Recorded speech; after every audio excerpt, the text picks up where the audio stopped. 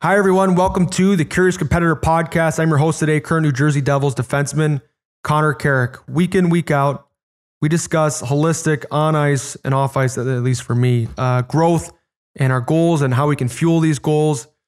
And our guest today embodies that. He is an intense individual. He is a hard advice-driven person. He is Nathan Gerbe at 5'4", 169 pounds. He's the shortest skater in NHL history.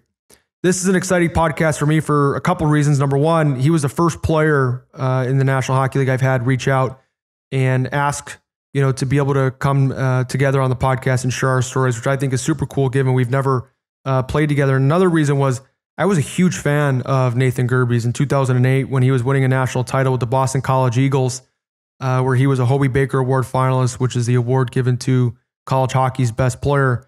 He was a phenom, and I was super interested to see how this player of this height and this size and this tenacity would translate to the NHL. There was certainly a lot of doubt, but he's been able to accumulate 426 National Hockey League games, which I know, he should be proud of, but it's clear in our time today, he's clearly hungry for more. Stick around and listen for our podcast today with Nathan Gerbe, as he has no shortage of energy and intensity, and I look forward to sharing his story with you today. Let's do this. Hey guys, it's producer Colin here. If you enjoy this podcast and would like to support us, we've created a membership program that brings access to more exclusive content and AMAs to help you become a more curious competitor. At the end of the episode, I will explain more about what those benefits are. Or if you want to find out more information about it now, please visit patreon.com/thecuriouscompetitor. Now, without further delay, here's today's episode.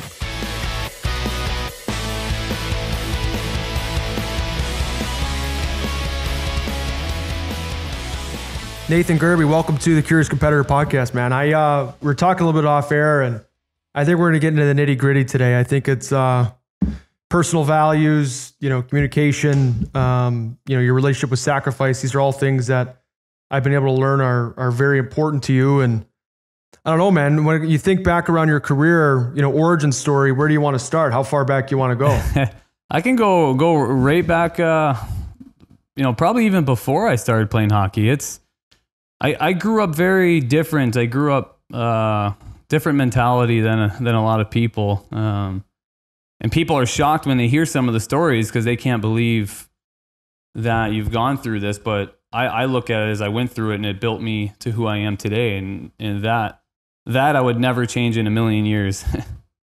So what are some of those stories? Like when you look back, role models, origin for your career? Because I first got to know you when you were absolutely tearing apart college hockey. And I was a huge fan of yours, just given your size. And I wasn't the biggest guy. And I had, some of the "you're too small" comments, not nearly to the extent that you've had.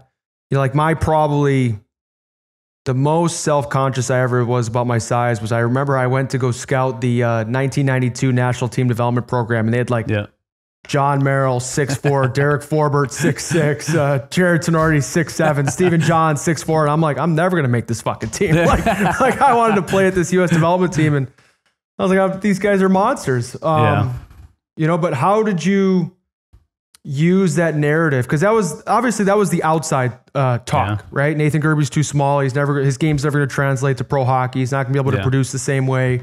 But what was the conversation in your head to combat that?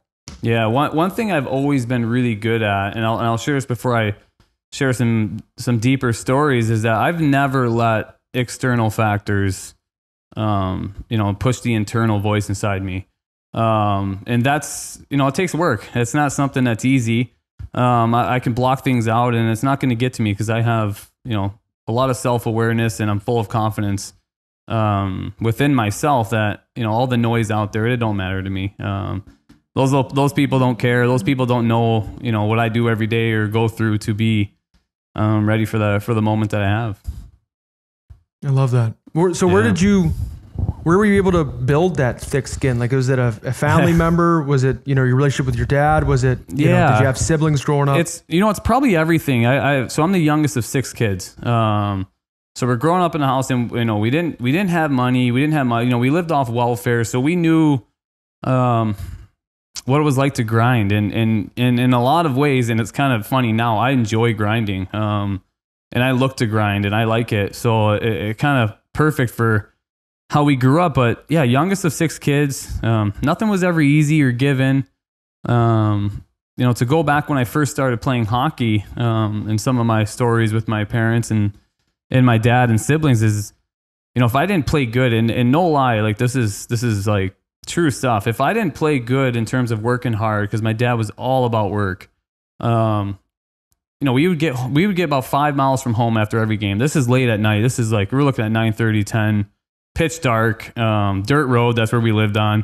Mm-hmm. So he pulls over, and he says, "Get out." And I'm like, "Okay." I remember the first times, like, "What do you want me to do?" He's like, "You're running home." He's like, "You don't want to work at the rink. You're going to work now." So yeah, I would run home in the dark. He would follow me with his headlights, and yeah, you'd have bats swooping over your head and everything. And, as a kid, you're just going through it, and you're not really learning the life lessons at that time. But as time goes on and you keep doing these things, you're learning.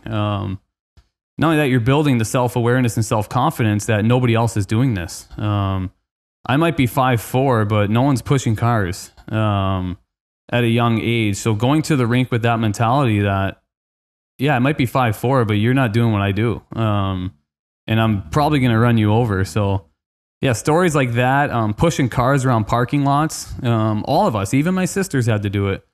My father was very strict on work. Whatever you guys do, if it's not hockey, being a doctor, whatever, nurse for my sister, you're going to work, and you're going to be the hardest worker. And that's it. Like that was his message. There was games I would play, and if the pond was frozen at home, we would get home late from the games, and my father would be like, "Put your equipment back on.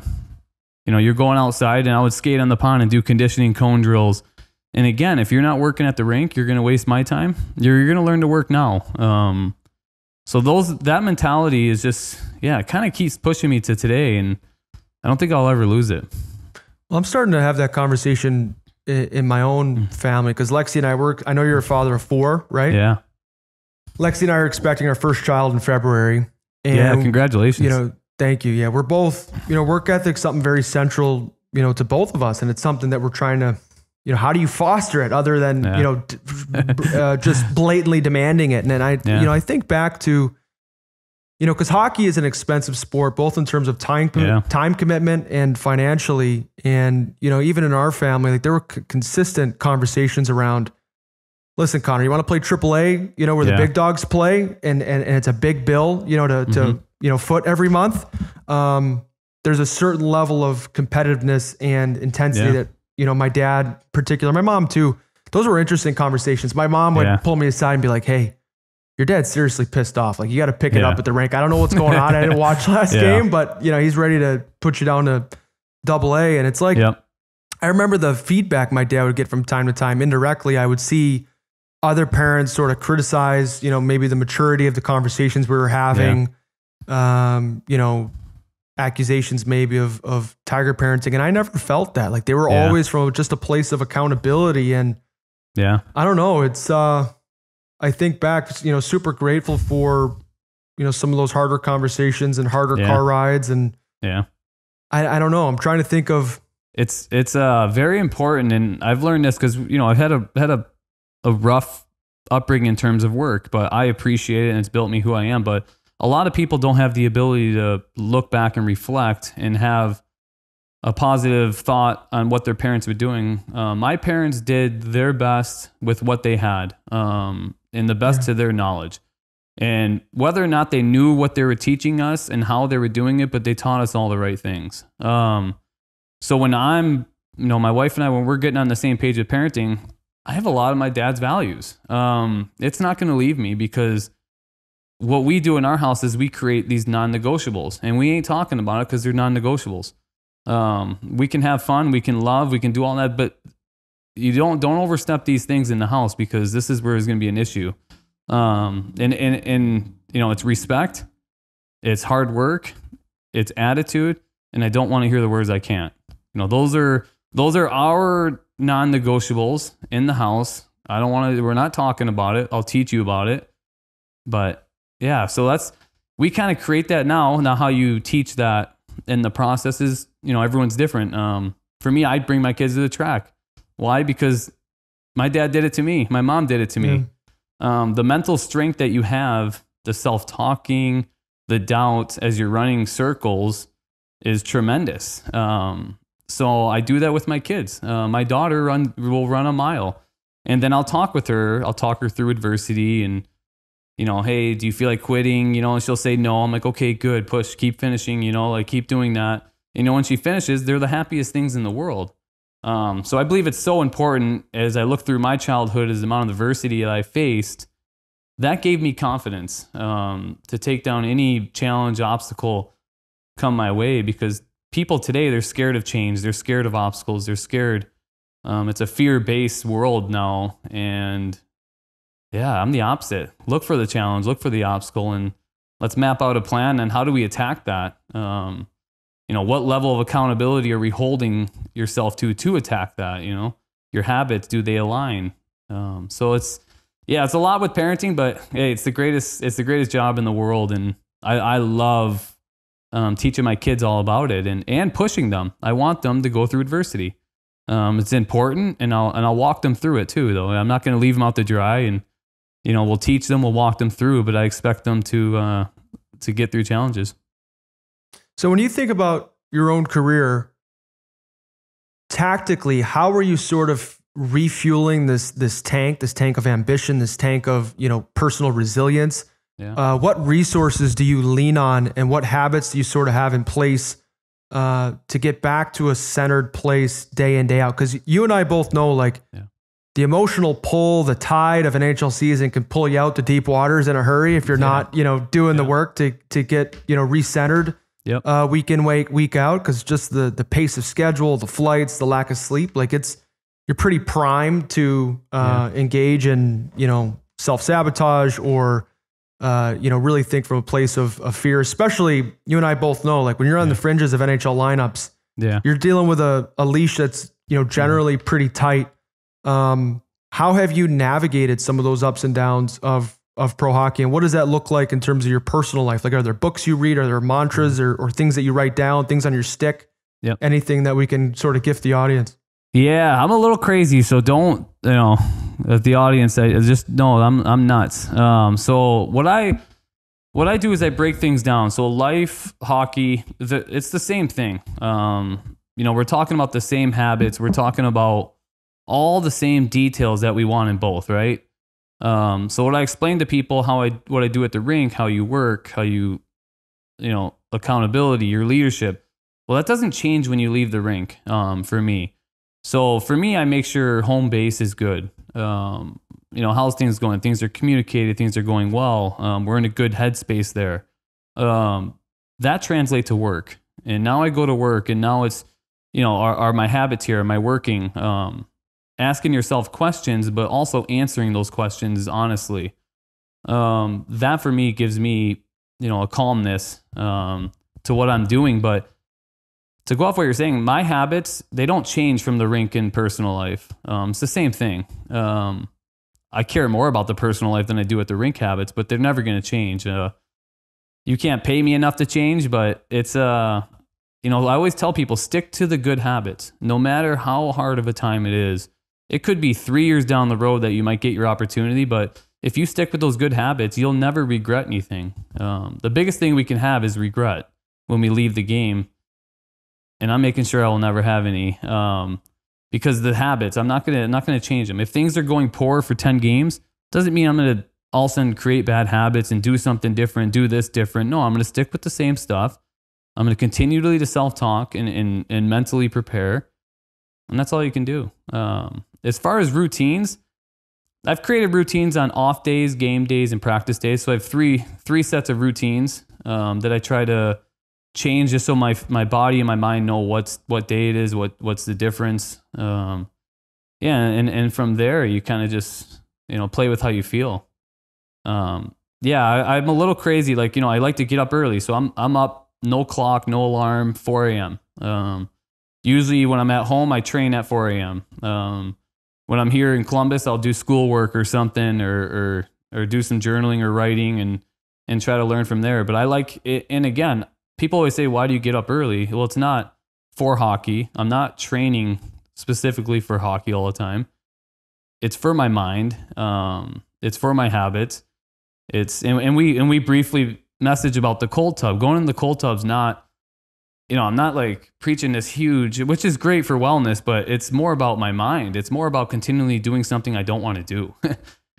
I don't wake up excited to jump into it. I hate it, but I know, you're pushing your mind to not hesitate, and you just want to act on things. And that's how I try to approach the game, hard times, routines, everything. I try to interchange all of them. I think that's interesting because there's this, a lot of the people that I look up to, including someone like yourself, there is this relationship where they are comfortable with doing maybe things that would be considered undesirable at first before they start. They're willing to go through short-term discomfort for delayed gratification. They have a good concept of short-term action and long-term results, and they're constantly oscillating between the relationship between the two. And I think that, in pro hockey, when I think of, there are players that are gifted, beyond belief, and they're physical specimens, and they're the superstars. They're the jerseys we buy, for our relatives on Christmas time and ask them to sign after the game and that kind of thing. And they're the jerseys we try to find for our charity functions. And, but this mental side, this ability to emotionally think of the big picture, think of their career as this journey. Those are the players that I find that end up from the middle of the pack sticking around the longest. Like it's this longevity game.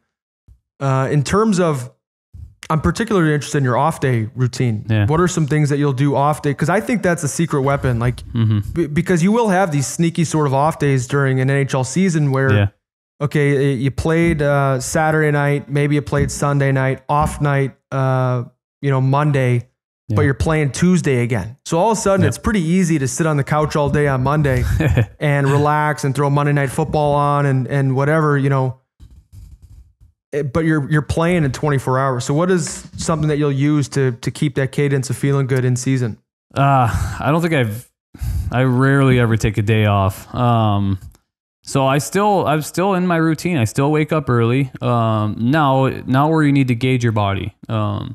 Do I need a wellness day? So for me in my home, I've created this little wellness area with sauna, cold tub, hot tub, and red light therapy and all that. So what do I need? So maybe I'll do some movement, maybe I'll do biking, maybe I'll do running, just mobility stuff, and then hit wellness stuff. For me, I like to get it all done before kids wake up. That way when the kids wake up, dad's home for the day. And then I can, whatever the schedule brings or whatever my wife has on the schedule, I'm in, because I got my stuff taken care of early. So that's how I try to change it, but I'm always going to be active. I need to keep my body moving. I'm one of those people, if I don't move for like a day or two, I don't feel good. And I don't like it. So I'm continually moving and doing stuff, but your head, you're free. I don't have to go to the rink. I could just play with my kids. So I mentally let go of a lot. I don't think about hockey too much on off days. Especially with the kids, you're so busy. I don't have time to reflect on hockey on off days. So on off days for hockey, completely shut it off. In terms of your practice and game day prep, like what would you consider to be some of because every guy that I've talked to that really is invested in becoming their personal best, they have this like toolbox of what they would consider secret weapons, right? So for certain guys, it might be extended video work. They really feel if they're clear on their reads, like you can feel as good as you can in the National Hockey League. If you're not ready to make the right reads, it's irrelevant. Other guys, I'm maybe more one of these where I'm more body focused. I love to feel good and not overly. Similarly, I'll lean on the sauna, cold therapy. I got like a power plate at home, and that's sort of my post practice off day, secret weapon. What would be practice day, game day? Some of the things that you lean on. I would say visualization. I'm huge into that. And I've done this for a long time, probably dating back to college, I think, is I sit down, quiet space, quiet room, usually put on headphones, nothing in it, just to block out noise. And I try to run through every scenario that happens during games. I play it in my head. I play it a few ways. That's so when I'm in that situation, I know my options. And I'm moving the puck quick or I'm moving quick. So I try to replay every scenario. And it's, people say, well, there's so many scenarios that could happen, which is true, but there's so many ways out of different scenarios. Like, again, if you get the puck in the corner, I'm in my head, I'm reading different scenario that, if a defenseman's there, maybe I got to move it quickly here, move my body. I get the puck here in the shooting area. What am I looking for? Or, off a face-off, I'm trying to jump as fast as I can. How can I see that? Am I visualizing it? Is my power there? And then after that, like you, I'm more body focused. I train every single practice day. Game day, sometimes if I feel like I need to do power work in the morning, I'll do it.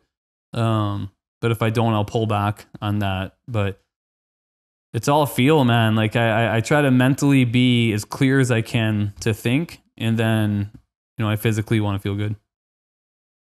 Who are some of your, just from a training perspective, who are some of your favorite resources or influences that you've had that kind of shape your approach? It's crazy. So yeah, I had obviously my father with the crazy pushing the cars and running. But I'm extremely blessed for that because people weren't doing that back then. So I felt one step ahead of everybody else. But I ended up having back surgery, and I ended up reaching out to Ben Prentice in Connecticut. And my wife and I, at the time we were like, hey, we have no kids, so let's go move to Connecticut.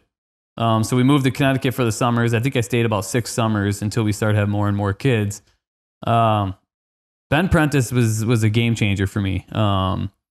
Again, I love the work. He knows I love the work. He tries to reel me in constantly. And we have great conversation battles, and he knows I'm going to do something no matter what he says, so he's going to try to tell me what to do. He's like, you're going to do it at least, so at least do this. If you're going to go to the track, do this. But he was able, and again, like when I got there, guys like Martin St. Louis were there. Another big reason why I wanted to go. Just to be around guys like that. I know these guys like to work. I know they have similar mentality, but Ben was able to teach me more about, sometimes less is more. I was more, like, I don't play good, I need 2 workouts, like, I don't feel good, I'm gonna go 3 workouts. And Ben was like, just no. He would, you get an hour in the gym and then you're done. Like, you're out of here. I'm not letting you back in. We'll lock the doors. You're not allowed back in. So Ben was huge for me.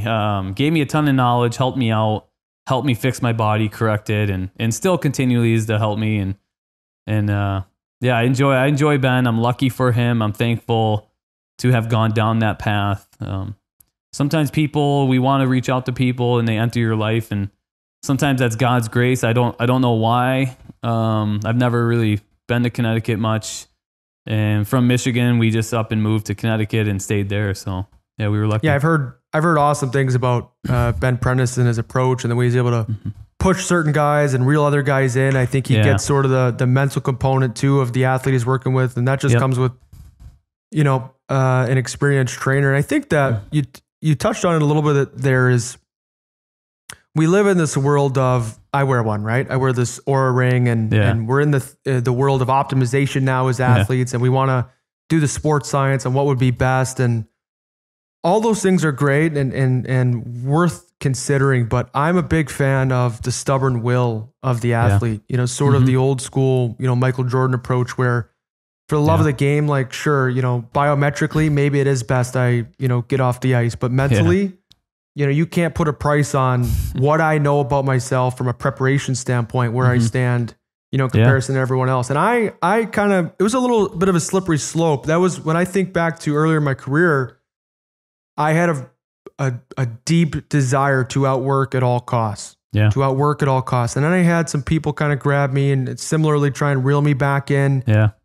And I think I got a little too cute with some of my training at certain points, where I was losing focus on, what had sort of gotten me there. And I'm starting to revisit, having the respect I do again for the sheer workload, the sheer volume. And I remember I was training with Riley Sheehan, and there was a story about this where he's talking about Pavel Datsyuk, and it sounds simple, but it was advice I was just giving my brother the other day. where, Pavel Datsyuk, obviously a legend. You're a Michigan boy, and he was awesome to watch for me growing up. But he said he would grab like one of the young guys after practice, and it was non-negotiable. Like, Pav needs his one-on-one buddy, and he said he would just play for like 10 minutes, one-on-one keep away. And for anyone that plays keep away on ice knows 10 minutes is a long. It's a lot. It's a hard. long rep. That'd be the hardest drill ever. Against him in particular. Wouldn't be super excited about that. But so in terms of, your career thus far, when you think of some of the highs and lows, what are some of your proudest moments as a pro? Because you're 33 now. I hope you played a 45 and beyond, and I know that's how you think. And I've certainly, won't take no for an answer from anybody after, seeing people like you kind of pave the way. But, when you look back, what are, some of your favorites, most proudest moments? I try to reflect, but I would say this past year was a huge moment because it taught me so much. So coming back from Europe, I had the opportunity to sign back in here, back in the NHL, and which real quick, just for our audience, I had that on my notes where a lot of players, that are kind of in your situation where you're up in the NHL, you're down in the minors, you're kind of neither here nor there. You don't necessarily fit. Europe eventually becomes a great option where these contracts come up. They're usually offering some term, that the North American leagues aren't offering. And I thought that was super interesting because a lot of players, they consider it a farewell tour. It's, I want to go see the Swiss Alps with my family, and, I'm going to play hard for sure, but it's just a little bit different bite when they show up over there. And, I'm glad you are bringing this up. Yeah, it's a different life. With my mentality, I don't fit. I think, I'm too driven. I'm not stopping. I don't care what country I'm in, or I don't care if guys work out or do anything. I'm not stopping, and I'll pull as many guys with me as I can. But it was different people. I realized I need to be around elite thinkers. I need to be around elite hockey minds, and I wanted to get back. I remember when I went, my agent said it's going to be very, very difficult for you to ever come back and play, and I said, when the time comes, we'll see. Well, I said, watch. So I was lucky to get the opportunity to come back because I know not a lot of guys do. And to go back into some of our earlier conversations for these younger kids and guys who last long and end up getting more and more contracts, your reputation is all you have at the end of the day. And these GMs and these, coaches, they all communicate. So if you have a good reputation, people are willing to take a risk on you.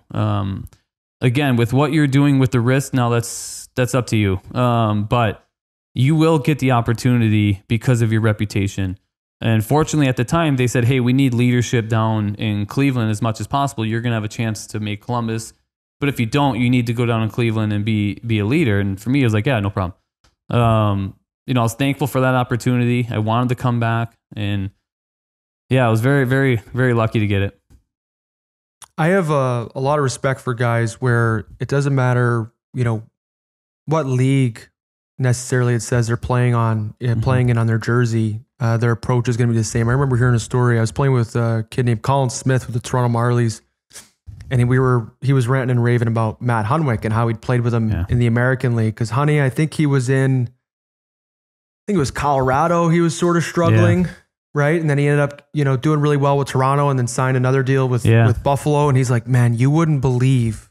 He goes, because I've seen him now with the Leafs. Like his approach was identical. Like the way that he tried to win games, the details with which he practiced, the intention was when he was on a penalty kill, like he wasn't kind of in the lane. Like he really was in the lane with the purpose of getting hit, with a puck. And I just, immediately checked, like, because I'm very role model driven. I really lean on the people that have done the things that when I look up, I want to be able to do what they've done. And Matt Hunwick's one of those guys. He was, even before I went to Michigan, that was where I was recruited by Mel Pearson at the time. And he's like, you remind me of Matt Hunwick. And I remember looking him up and all his numbers and who were, other than Marty St. Louis, like what was it about, some of your role models? Like what were some of the things that you would watch and try and learn when you were with, Ben Prentice and Marty St. Louis, running on the track and when you were watching film and that kind of thing, what were things that you would look for?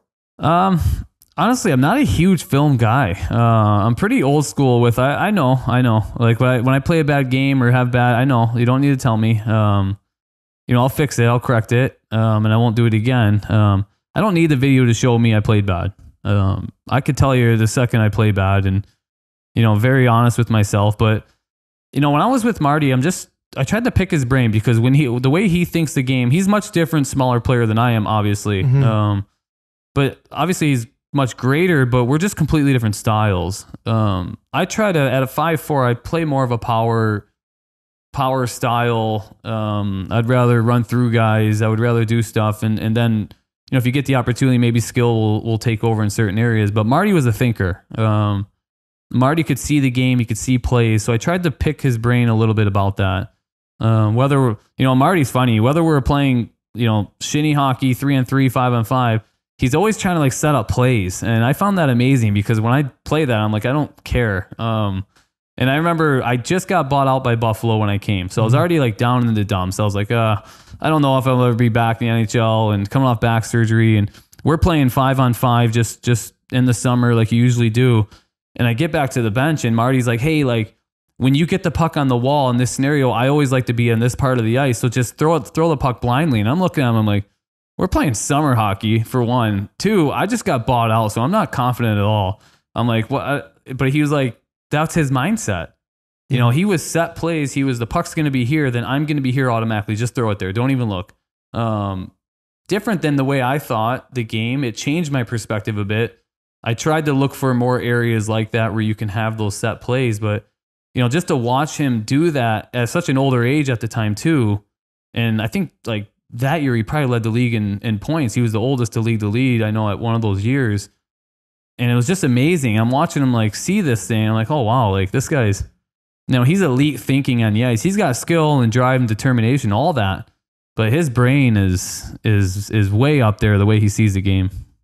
That's why I was curious what your relationship with Marty St. Louis was, because when I think of him I've never met him, but the stories I've heard, I remember one of my sort of my Ben Prentice was a guy named Kevin Ziegler. I was with Octagon at the time, was my agency, and Ziegs was the strength consultant for the agency, and he really he had a good relationship with my coach out of Chicago. So anyway, he was the strength coach in Tampa when Marty was there, and he would just tell me these stories of Marty St. Louis was on this particular 2-on-1 and he wanted to make this backhand pass and he duffed it. Yeah. Duffed it, put it in the D-man skates, break up the play, whatever.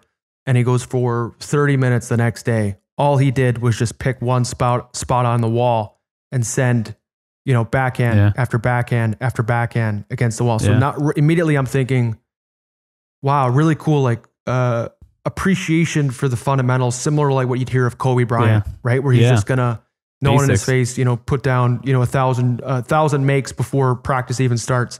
Yeah. And then I'd also heard when I was in Toronto, Sheldon Keefe had, kind of talked about how Marty was one of his influences where, Marty would kind of get on him as a line mate and be like, I need you to make a play there. And Sheldon would say something to the effect of, and this is all secondhand, so I'm sure if I screwed up, someone will remind me, but they were like, Sheldon said something like, I had nothing. I took what I had. And Marty was like, no, I get that, but I need you to create something. Yeah. So it's like, okay, so you see this thinking strategic part. And then I've heard stories, I've seen the videos of him, throwing up outside Prentice on the, the sled pushes and how he'd do physical testing where he would, I heard the story when he was in Tampa where he would test in the morning. Yeah. And then he'd stay at the rink all day to make sure that his scores had upheld at, where he'd wanted them. And I'm just thinking of, right? Because sometimes you get these guys, where they're workhorses. They're, they're a hammer and the whole world's a nail. They're just going to work, all day. And then you have this other side of it where guys sometimes, think they're smarter in the game and they want to outthink everybody. Yep. And Marty to me was like, oh, that's what a blend looks like. That's what all of it in one brain, one body looks like. And he's competitive, I mean, all the best are, those. He's competitive. I appreciate him. When I went to the Prentice gym, my main goal is I'm going to outwork Marty. I'm going to go there and I'm going to outwork him in everything.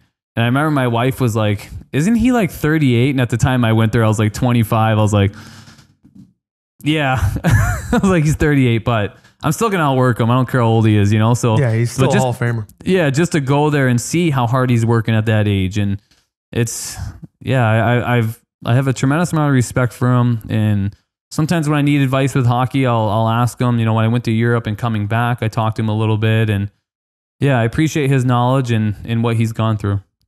What was that first game back after you came back from Europe? What was that like? Like how different was the game? How different did it feel? Yeah, it was different, especially coming from the big ice. I came mid-season. It was different. I felt like everything was flying by. The league, I felt, got like 5 years younger. It did. It did. You're seeing, yeah. I was like looking at the rosters of these teams. I'm like, I don't know these people. Like, where did all these people that I played with, and like, where are they now? Like, but yeah, it was crazy how young it was. Different game, less physical. But it's, you know, it's still a fast game. It's still highly skilled, and you know, the game's good. I think it's in a good place. It's in a real good place. I do too. I wonder how it's going to go. Cause if you look across, like, I think basketball was on a similar trajectory where it was like big and slow, you know, it was all about the 2 points and getting tight to the rim. And then all of a sudden, you know, they kind of revolutionized the game with the 3 point, and the game got small and skilled. Yeah. And all of a sudden they were just going to chuck threes from wherever they could. Yeah. And now all of a sudden it's like this NBA player 3.0 where it's like, it's going to be big and skilled, you know? And I wonder, I think that eventually is what the NHL is going to do. And I thought, I say the same thing when people ask me what the difference are. Cause my first year was 2013, 2014. Yep.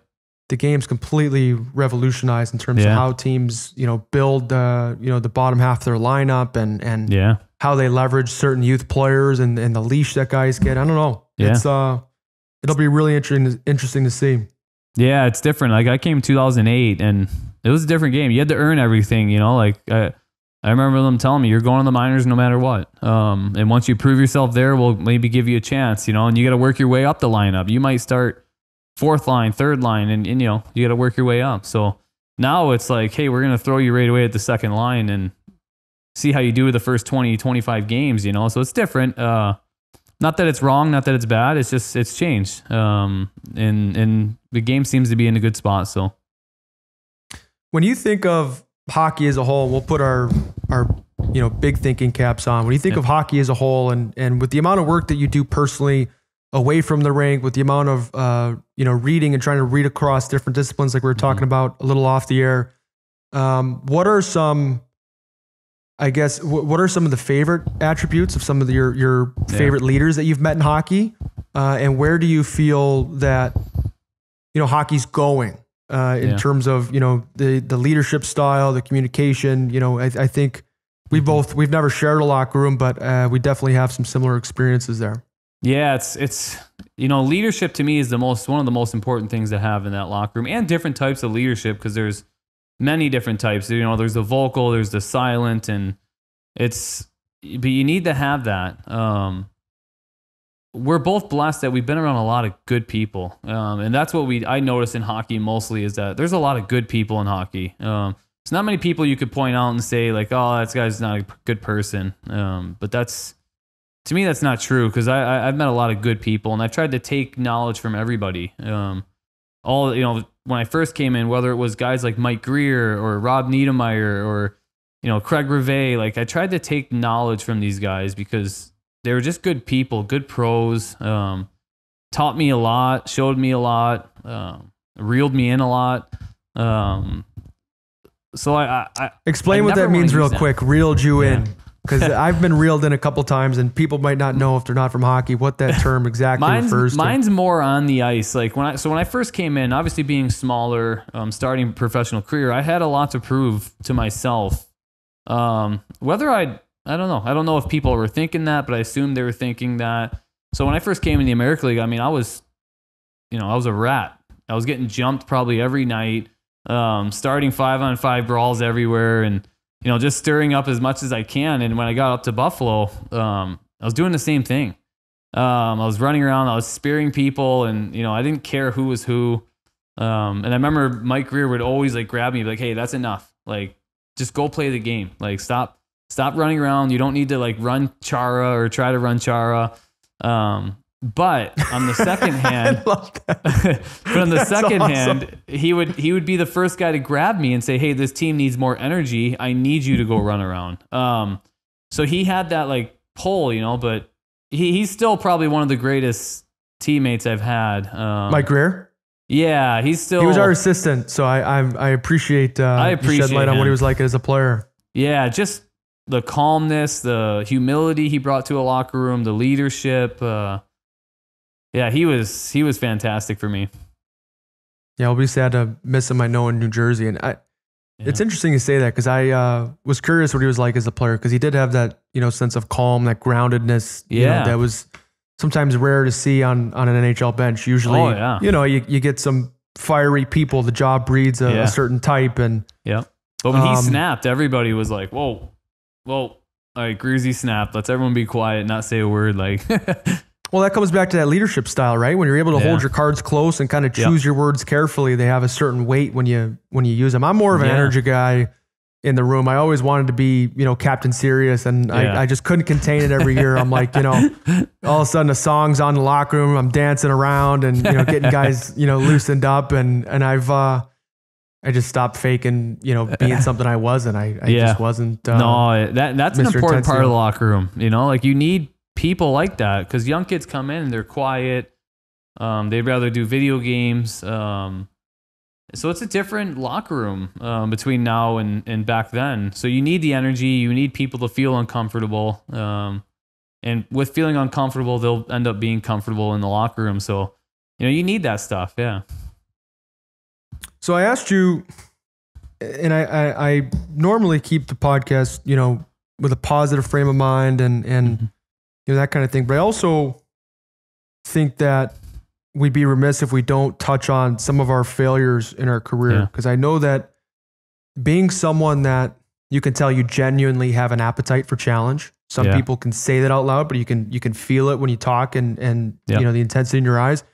What are some of your biggest failures in the game, and what was your road recovery like? Like, when did you realize that you're failing? And I guess to even start, what does failure in pro hockey look like to you? It changes over the years because as you get older, wisdom takes over a little bit. So when I first came into the pro hockey, failing to me was not making a team out of the camp. I came and I held myself to these high expectations, and when you get sent down that first time, it was my first time experience of being like brought to a room to say, "Hey, you didn't make the team, you're going down." I never had that. So that was new to me, and I couldn't believe, I remember just being so upset. You feel like you just got the wind knocked out of you. You're like, well, I don't feel like playing hockey, I guess. I don't know. So you regroup, you come back, you get humbled and you work your way back. What I've learned a lot with failure and reflection is one of the greatest tools that, a person can have to grow. With failure, it becomes, you learn so much. You learn more. I've learned more about the ego. What's actually, when failure happens, what's actually hurt? It's your ego. So what I've learned is to kind of keep my ego out of things. I wouldn't know I'm failing because I kept my ego out of it. I'm not hurt. So as I'm being sent down, say, 2 years ago or last year, it doesn't matter because I'm going to go down and do my job. For me, it's a failure to not make the team. Sure. Yes. I'm not hurt by it. Do I have the ability to understand? Yes. But I'm going to go down and do my job and do what I need to do for the organization and wait for that opportunity to do it again. And hopefully seize that opportunity the next time and not fail. But having the ability to really, take out your ego, be who you are, work through failure. And I don't necessarily view it as failure. Just learn from it. Why didn't you make the team? Certain things. When I went to Europe and was going on waivers with the Rangers, so I went to Europe, that was failure, but I was able to take ego out of it and say, I'm going to go and get better in Europe. I'm going to go there and work on, confidence, holding the puck again, feeling good offensively. And then I'm going to come back, which a lot of people said you're never going to be able to come back. once you go. But I said, well, we'll see. I'm going to feel good and confident and I'll come back. Now coming back, I had to go down to the minors and prove myself again. So it's kind of like a little bit of a circle. Yeah. Back to square one. But again, it doesn't bother me because I know who I am. I know what I'm going to do, and it doesn't change. Failure, hard times, adversity, my habits aren't changing because that's who I am. So I'm going to just keep doing the right thing and what I know is right. And yeah, maybe a year down the road, 2 years, 3 years, 4 years, 5, it doesn't matter. I wouldn't do it any other way. I wouldn't want bad habits. So I always tell people are like, well, I continue to do these things and nothing happens. I was like, well, would you rather continually not do the things? And they're like, well, no. I'm like, okay, then keep doing the things. Like, I don't, yeah, if the opportunity's not there, it's not there. But you're continually building these habits that later on in life, you're going to be living in those habits. And that's another thing people don't realize is that, through failure and everything, when you're learning, you're just building yourself for later. You're building your resume. You're building your own home that you're living in. You're building that through your habits. So stick with the good habits. Don't think failure needs to change everything. Reflect, be honest, self-awareness. And then make it happen. Then, have a drive, have a passion, enjoy it, love it. We get so lost in this game because it's a business, but enjoy the game. I mean, you don't get to do this forever. I'm going on year 13 and it's like, I don't know. Is it going to be year 14? I'm done. 15? I don't know. Can I play 16 years? I don't know.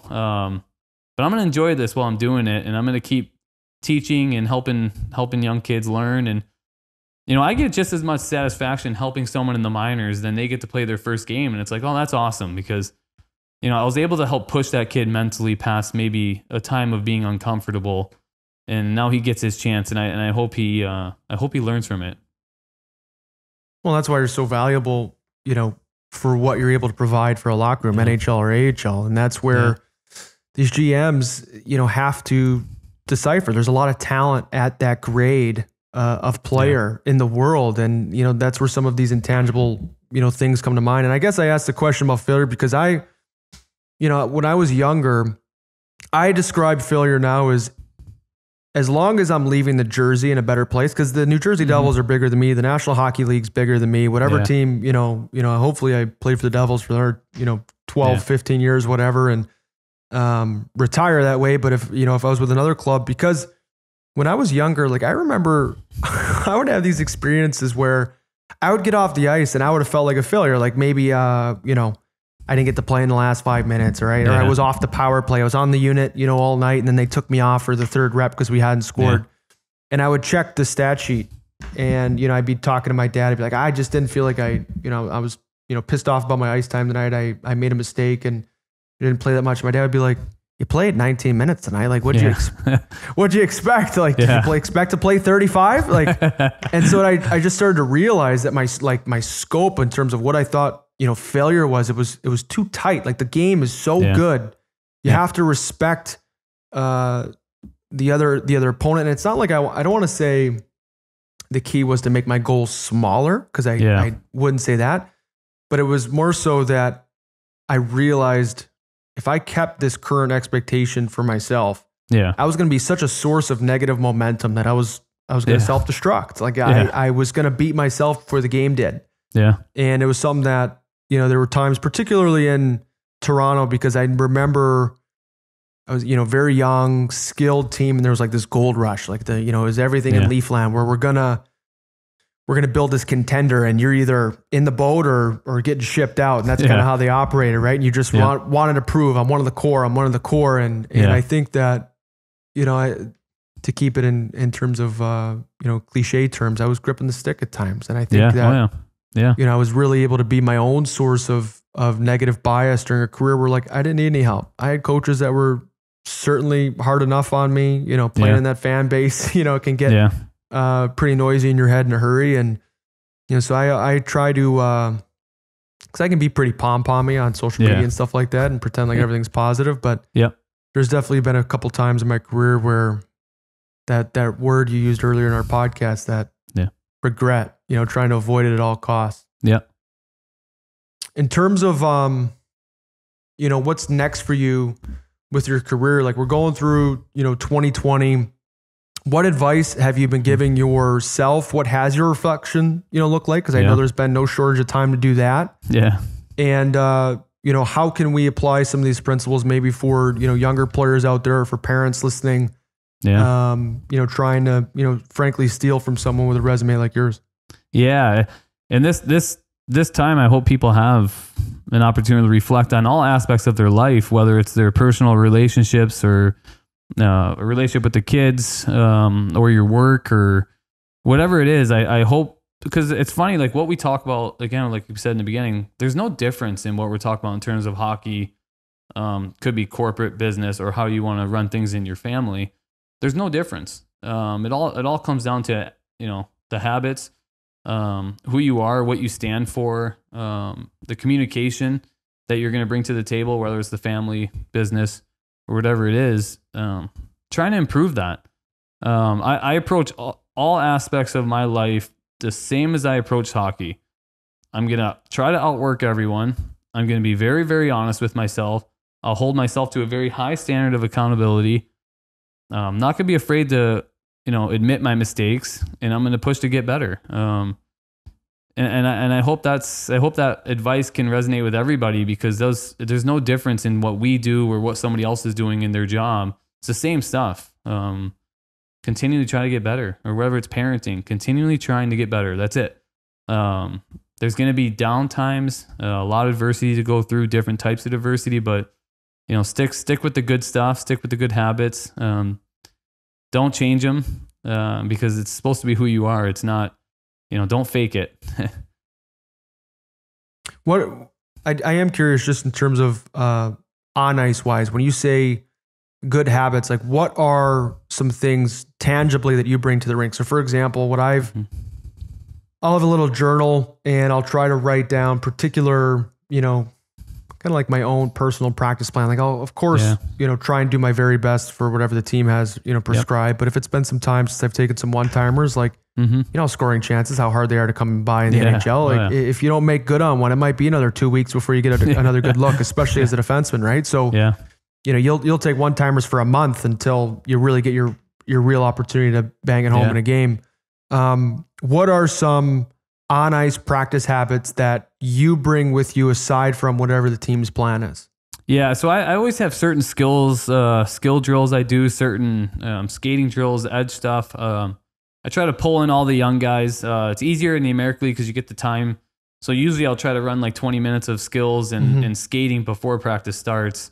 In the NHL, you may get a little bit of time here and there to do that. But yeah, have a goal. Like so many people go on the ice and and you see them at the end of practice that some are flipping pucks at center ice, some are shooting on the wall, some just grab a pile of pucks and shoot them with no agenda. But yeah, have a plan. Know what you're practicing. For me, I know during the game, I'm like, if I feel like my footwork isn't good or where I need it to be, I'm not escaping through defensemen. I'm not getting out of the corner. So I'll have my drills that work on the foot speed. I'll have my edges drills. So I'll do some of that until I feel good. I was like, okay, I feel like that's going to translate. Is it certain shooting, an area on the ice that maybe I've gotten 3 looks, but for some reason I can't get good shots off, doing repetitions of that. So it's just, again, it's the reflection of your own game. It's the evaluation of what you feel is not going right during the game or how you feel. That's when I try to make the changes either after practice or I'll go out early and do it before. Yeah, I like that. Cause that's something that I had to, sort of figure out when I got to the NHL was just the ongoing nature. You kind of get to have like a little practice plan, like a little bit of the first bit of the week in the American League where it's, okay, you're on the ice Monday, Tuesday, Wednesday, Thursday, you're starting to ramp up, Friday, Saturday, you're playing. So you could kind of, be a little bit more creative with that consistent chunk of time versus the NHL. Like I had to kind of give up what perfect was. Like, you'd be expecting, an opportunity to practice. All of a sudden, your team's not going to the rink that night because your coach played your best player 36 minutes last night. Now all of a sudden it's an option. So now all of a sudden you're like, okay, I played 7 minutes last night. We didn't practice the day before. We're not practicing today. So really I've had 7 minutes on the ice in the last 3 days and we're playing again tomorrow. Yeah.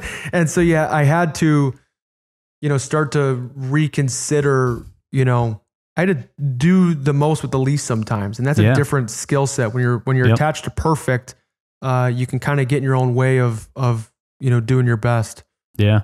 It's, and it's funny you say that because I'm one of those, I'm like, I have to go on the ice every day. I have to touch the puck. I have to feel it.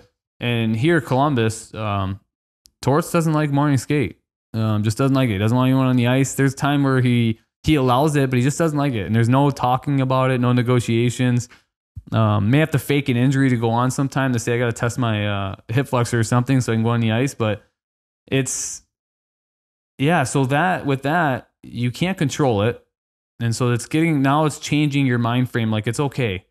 I've had to have those self-talks with myself while I'm like, oh, it's okay. You're going to be okay in the game. Like, it's not like you haven't been playing hockey for, this many years. It's okay to miss like 2 days of the morning skate. I'm going to be okay. So it's funny you say that because it's true. Because I look forward to going on the ice. I love it. And then you get there and you're like, oh, no skate. And you're like, oh, well, what do you mean no skate? Like, oh, we're not going on the ice. And it's like, what am I going to do now? Well, it's like that. So you were talking about it earlier. We were grateful for the relationship with your dad and all the work you had done because you knew other people weren't doing it. So it's like, okay, the mental strength is coming from the fact that I've established that I know I've outworked everybody. I've done things that no one else has. There's, everyone else was operating at a 7. I was at a 10 in terms of work ethic. Well, if you've messed with my preparation, there's a chance you may have messed with my mental strength or resiliency come game time. So I was similar to that and kind of had to break ties. Like I remember particularly there was one time it was like after the Christmas schedule, we had, 3 days off to go home, whatever it was.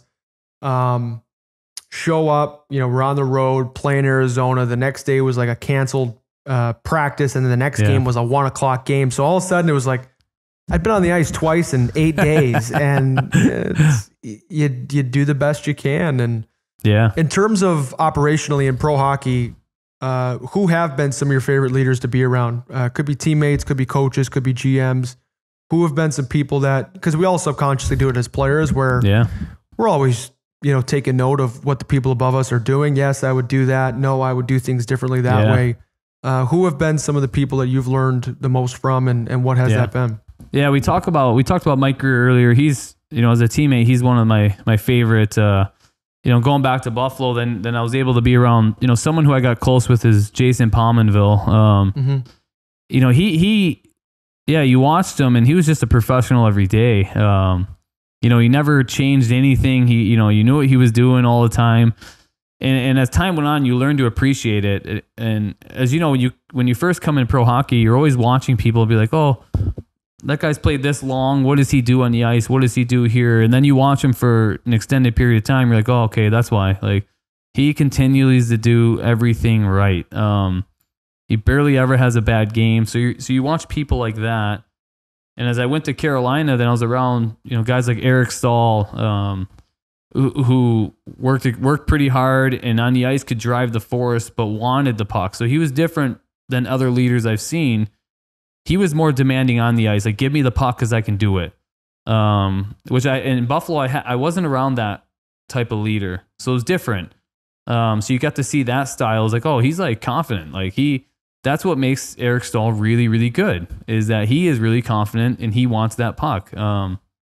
Again, different than leaders I've seen, So, and this is my 4th organization now, and I would say John Tortorella is someone who I love listening to and watching because you can learn so much, not just about hockey, but about mental strength, mental toughness, and what you can push your body and mind through. So he's a huge person in that area that I enjoy learning from.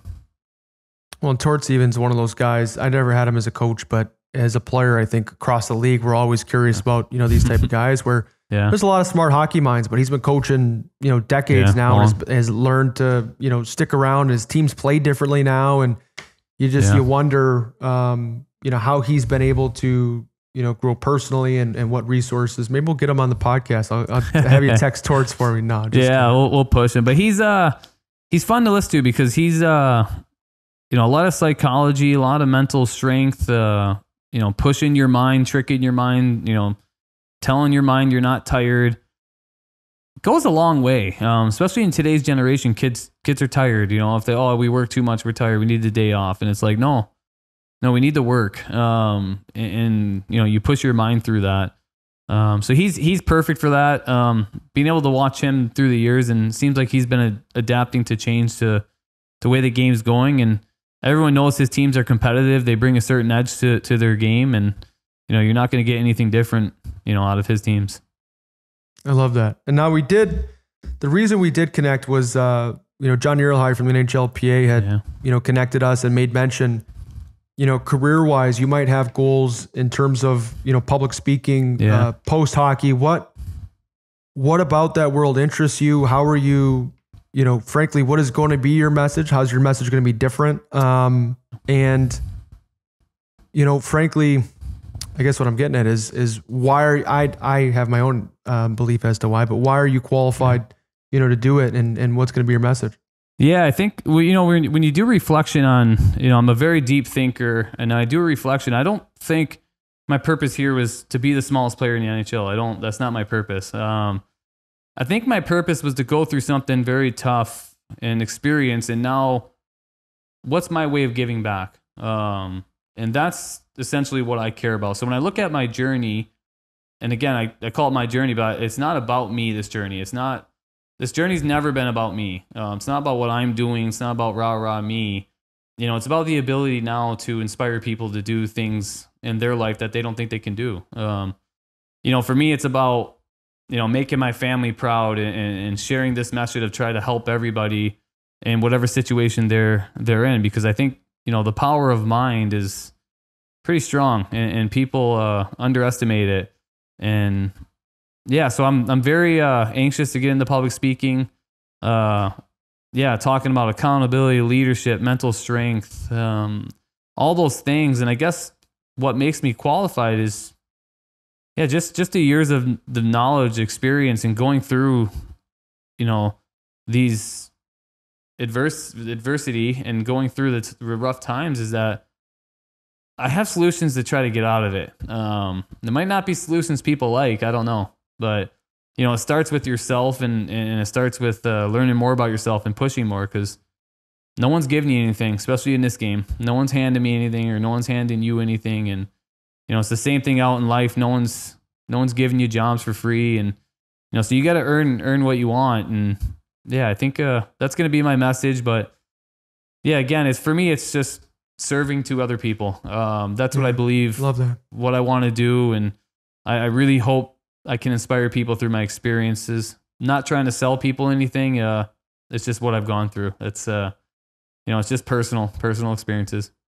Well, you definitely walk the walk, and I always think that's the most important part. You have to embody, what you're preaching. And Gerbs, this was awesome, man. I really appreciate all your time, and thank you. Frankly, sharing your story. You're obviously a diesel. I'd heard that from afar, from guys that had played with and against you. Thank you. I've been on the other side of it. So I appreciate everything you brought today to the podcast. Thanks, man. Thank you. I appreciate it. This is great. I like listening. Thanks, brother. All right. Thank you. First off, I want to end the podcast with thank you to all of our listeners who are still with us. If you didn't leave halfway through this podcast to go start training or taking on a new goal yourself from listening to Nathan Gerbe's intensity, I appreciate you still sticking with us. And to Gerbe, to Gerbs, who we're on unofficial nickname basis after meeting each other virtually today. He's a monster. I'd heard stories of his work ethic from afar. I'd heard the famous, pushing cars story from his dad, from players that had played against him. And I remember similarly, there was a player I remember I was playing, and there was a big tournament in Blaine, Minnesota. It was like this super rink. It had 8 rinks. And this was the weekend where I was a midget minor player. So I was 15 years old and really starting to get recruited by colleges. And this is the tournament where, sort of my first couple offers came about, which, if I remember back, were, I think I'd first talked to Dartmouth, and then it was Air Force. So I pictured myself being a fighter pilot there for a hot second. But I remember there was this particular game where the Chicago Young Americans, CYA was what we called them, was another AAA team in the Chicagoland area.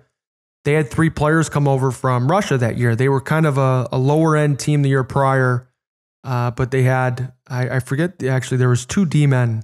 Artem Sergeyev, I think was his name, and I forget the other one. I think his last name started with a Z, but the star of the bunch was Alexander Galchenyuk.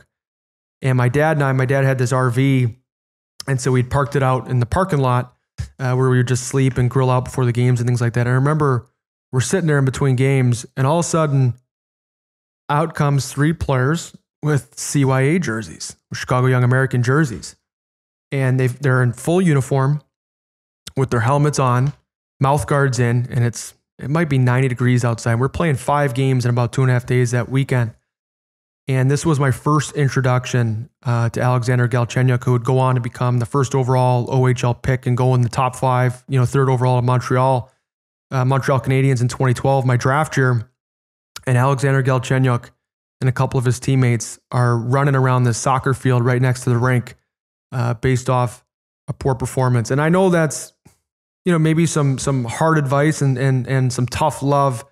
But that brings me to my first recap point of the podcast today, which there is no substitute for energy. There is no substitute for hard work, and there is no substitute for intensity. If a lot of our listeners, are aspiring hockey players, if you want to become a player in the National Hockey League, it's a hard game played by people who do not turn the other cheek, frankly, when it's time to get nitty gritty. And so I encourage our listener to be realistic with the amount of work it's going to take for you to actualize your goal. And I won't go on and on about, stories there, but, frankly, there is no substitute for intensity and hard work. The second thing I want to talk about today is do not take no for an answer. And there were a couple examples in Nathan Gerbe's career, which is still ongoing, where, the odds were stacked against him, or the way that, pro hockey sort of operating. We touched on it a little bit during the podcast, where he went over to Europe for a couple of years. For a lot of players, that is their farewell tour. And I know we talked about that, but I knew before we even talked today that just the fact that he had come back, he had went over there with the intention of being able to earn the opportunity to come back. And that's exactly what he said. So I was not shocked. The third point I want to bring up is this concept of maintaining perspective. And when we are able to engage with our journey as that, we are able to recall that this is a journey, an open-ended journey in which we are always training to become the next best version of ourselves. And there really is no finish line. It can lighten our relationship with failure. Things don't seem so daunting or so all world consuming when they happen. Because, Nathan ended the podcast with it where he was discussing, part of this entire career doesn't even feel like it's for him. It's simply an experience, simply a journey that he is going through to package up and gift to his family, to show an example of what a life well lived and what a life filled with hard work can look like, for his children, for the groups of people that he wants to eventually, speak to publicly to inspire motivation. And so I really challenge you, our listener, as I do every week. I try to come up with a little something to, fuel you until the next podcast when we spend some time together.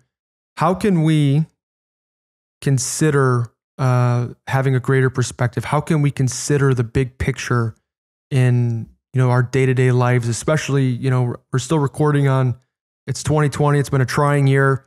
How can we both come up with, digestible goals for the short term so that we can act short term, but how can we think and feel long term? How can we think with our legacy in mind? How do we want to be remembered? How do we want to be talked about, frankly, when we leave this earth? So thank you for joining me on my journey to become a more curious competitor. I urge you to do the same. Look forward to doing it again next week.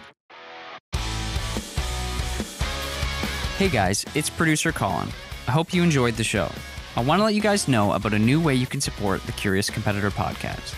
We are super proud to have launched a Patreon with access to additional content, exclusive AMAs, and loyalty merchandise. If you could spare the cost of a latte a month, it would go a long way in supporting the expenses involved with the podcast, as well as supporting the people that make it happen. If you do not currently have the means to do so, please don't feel the need to donate. We will be providing this podcast continuously, and hope you can find value in these conversations. If you're interested in supporting, visit patreon.com/thecuriouscompetitor or check out the link in the show notes. Any support of the podcast is greatly appreciated. And as always, we look forward to seeing you next week.